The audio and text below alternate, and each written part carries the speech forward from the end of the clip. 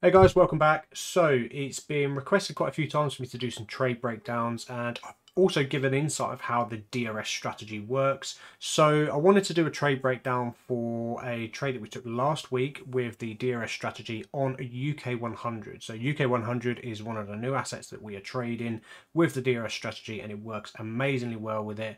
We have about a year and a half's worth of data back tested and collected for this asset, and it's working absolutely brilliantly. So let's have a look at a trade that was taken live within the community, and the community were able to follow along. If they want to take the trade themselves and follow along, they are more than welcome to do so. So all trades I take, they are live trades. I take them in front of people, so that's both winners and losers. There's full transparency here. So let's have a look at this trade. So first off, I'm going to delete this, and I'm going to use the bar replay function to walk through the thought process on how we came to the conclusion of taking this trade. So this was Thursday morning, 4th of April, and this is the London session. So just to quickly familiarise yourself with the setup that I have on here and what certain things mean. A lot of these horizontal lines, these are liquidity points. Anything with a dotted line is a daily, weekly, monthly high or low.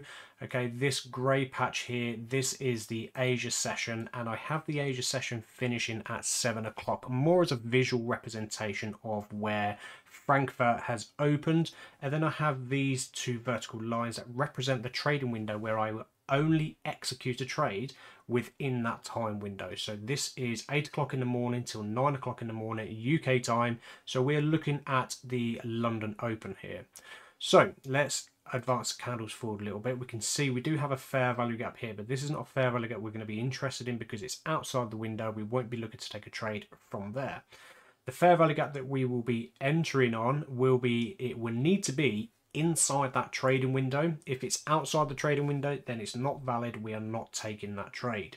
So London Stock Exchange has opened. We've had an aggressive or quite an impulsive open just here. Now looking over to the left, we have a previous day high. That's this dotted purple line just there. We can see we have pushed above that. Now one thing we usually wait for is to see how does price action behave after taking a significant high, whether that's a session high like the Asia session, London session, or even a daily high, weekly high, something like that. So we will observe and just see how price action behaves. If we have a strong correction and price pushing the opposite way, we will look to trade with that direction. If price continues to push higher than the daily high, we will look to continue trading in that direction if the momentum permits. So first candle was opened, we've had a nice open just there. We've then immediately had a correction, and what's happened is we've come into this fair value gap. So at that point, we're still sitting on our hands. We are waiting to see, does that fair value gap get a reaction from and we continue pushing higher, or does that low fail and we start seeing further bearish momentum? So again, at that point, we are sitting on our hands, we are waiting, we are staying patient. If we don't get a trade in the window, that's not a problem. We have a New York session we can come to later on to look for opportunities. So at this point, we are a little bit more range bound. Okay, there's not really a lot of commitment going on.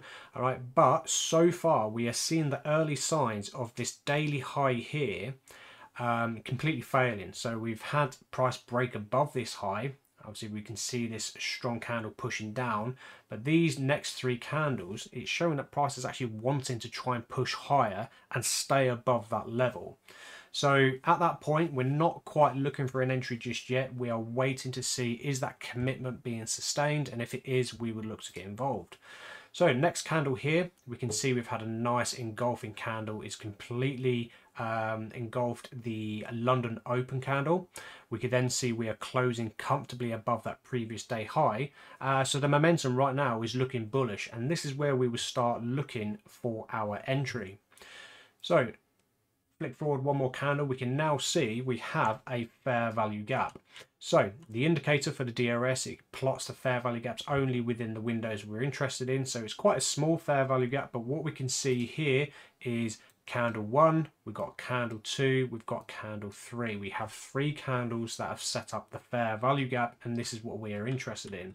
So this is quite a good fair value gap as well. We can see candle 2 has closed at this point, but then candle 3 has closed here. Now this is usually a good indication that the very next candle after this, or the next couple of candles, is going to come and tap into this fair value gap and head off in our favor. So these are the more preferable fair value gaps. Sometimes we may have a fair value gap where the candle closes above candle number 2, and that's not a problem. All right, it doesn't mean we can't take that trade. It just means it's very likely that it won't trigger our position.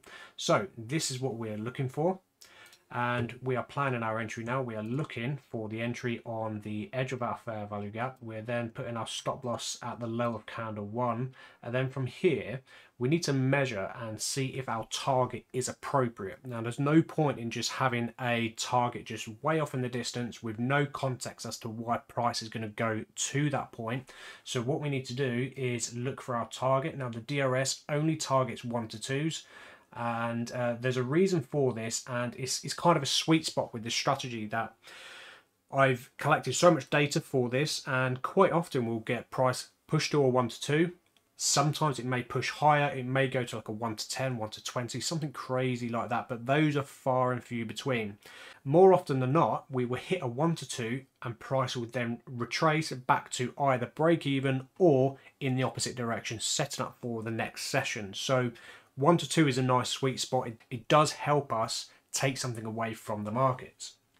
So let's look to the left. We are targeting a 1 to 2. So let's look over to see what do we have to target. So let's draw a horizontal line where our target is. We have a horizontal line there. Let's just make this a little bit thinner so we can see our horizontal line. If we look over to the left, we do have it's not really a decent looking order block, but it is a point of interest, something that we might just observe, that we may see a reaction from.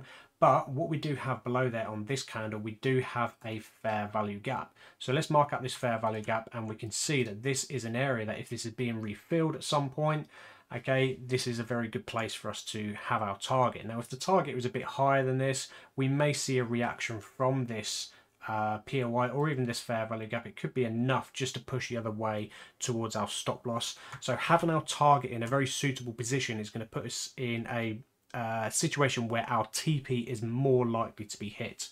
So let's move back over to the right. Let's start looking at how this trade is now setting up. So advance forward, we can see the very next candle did trigger us in as we were looking for. And let's advance forward a little bit more. We could then see a little bit more injection in, a little bit more volume injected into the markets there.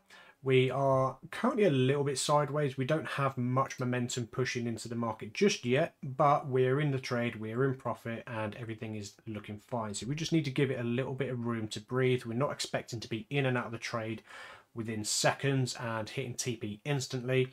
Okay, if it means we are in this trade for the best part of the day, then that's absolutely fine. We just need to give it some room to breathe. And there we go, we did come back to break even. So situations like this, I get asked quite often, why don't you set stop loss to break even at 1R or something like that? And quite simply, I want to minimize the amount of chart time that I'm exposed to, and also the members. So if we're sitting there monitoring the charts when we are in a trade, you're likely going to start talking yourself out of a trade, or when you do see price coming down back towards your entry, you might then set stop loss to break even, and you're going to miss out on quite a few winning trades in this situation. So as you can see, price has it has mostly gone sideways. We've got quite a few wicks here, and now the window is closed. Now because we are in a trade during this window, we can leave it open until later on in the day. I do have some specific risk management rules for trades that are held in the evening. But for this situation, we're just going to leave the trade open till it either hits stop loss or it hits TP. So moving forward, we can see a bit more of a wick. We are still seeing some slow momentum pushing higher, and then eventually we can see we did eventually hit TP. So like I said, this trade was taken live within the community, and everyone else took this and managed to take profit from this exact trade. So if you were interested in following the trades live, okay, all the trades I take, winners, losers, they all taken right in front of you, and you can join in if you want to learn the strategy. there's the course on our website. Feel free to hit the link in the description. If you're not interested in buying a course, that's fair enough. You're more than welcome to join the Discord as well. There's also a link in the description for that too. So there's an insight to the DRS strategy and how simple the strategy actually is. If you have any questions, feel free to drop them in the comment section below. If you haven't already, feel free to like and subscribe, but we'll see you in the next one.